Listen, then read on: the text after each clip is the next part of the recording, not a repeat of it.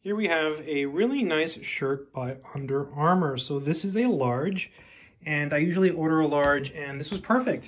Perfect fit, really, really nice, comfortable shirt. The material is very, very comfortable on your skin. I didn't expect it to be this comfortable because sometimes shirts like this are not so comfortable, but this one was. Let me show you what the material actually is.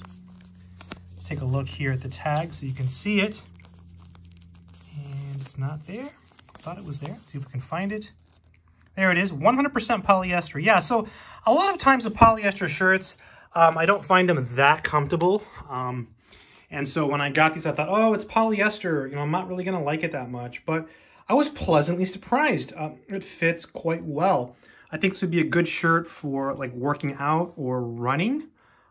Just really nice, you know, shirt that you can use for exercise. Let's take a look at the back. Here is the back of the shirt. You see it has the really nice Under Armour logo there. You know, I've never really had anything from Under Armour that I would say is bad. All of their clothes is really, really nice. The length is good too. When you raise your arms, it's not gonna like pull up. So it's just the right length. Here's the front of the shirt one more time. There you see the Under Armour logo. Let's take a look here. Yeah. The Tech Tee, loose, made in Jordan, cool. Yeah, heat gear. Yeah, it keeps you cool if that's what it's supposed to do. Oh, it says it here. Look at this. Keeps you cool. Yeah, it definitely does that. It doesn't feel hot. It feels nice and fresh. That's why I said I think it would be a good shirt for like running or working out or something like that.